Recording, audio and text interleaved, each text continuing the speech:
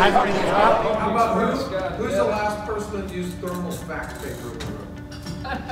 Jesus. What is it? Mimeograph. Mimeograph, right?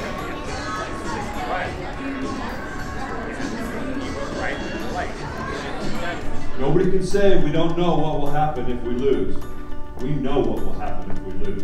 You're going to hear from a bunch of different politicians today, candidates for office, and they're going to tell you, you know, what their positions are, how much they appreciate your support. Hold them to the fire.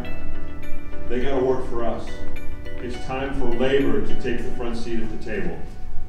I mean,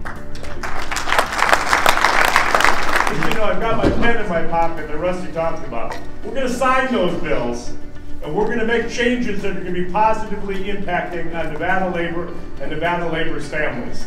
Because that's what it's all about. That's why we're here today. And if we flip this seat, if we're lucky enough to flip it this November, which I believe we will, it's going to be because of all of you and all the work that you do in this fight.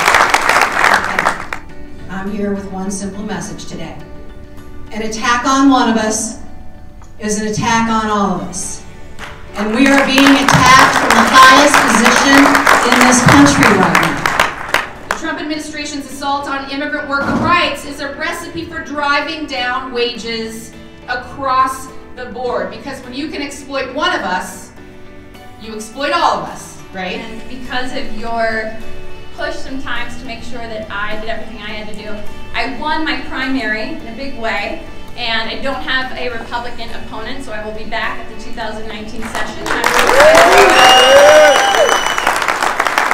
Yesterday, a couple members came up to me and asked me, hey, I'm hearing that some legislators may be waffling on taking out right to work, maybe waffling on collective bargaining.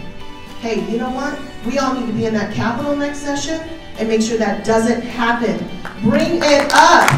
Let's talk about it. Let's not be afraid to confront even our friends